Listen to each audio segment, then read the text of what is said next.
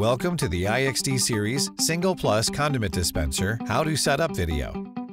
When you plug the unit in, it powered up the dispensing head. Now follow the on-screen prompts.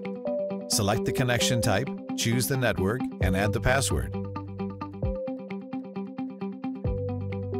Set the date, time, and type of measurement, then select the default setup. Begin the cleaning cycle and follow the on-screen prompts, or refer to our cleaning video for additional information. When cleaning is complete, auto-forward to the next screen and follow the screen to select product details. There are default flavors to choose from, or you can add your own by pushing the custom button and following the instructions. After all product details are submitted, you'll be asked to load the food product by connecting the short tube to the food product pouch or to the filled direct pour vessel, and then prime.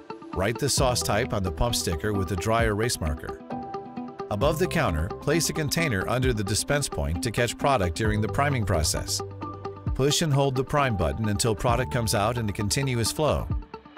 After priming is complete, press the arrow to exit the priming screen.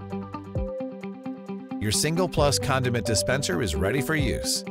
Any questions? Please contact the Server Customer Care Team.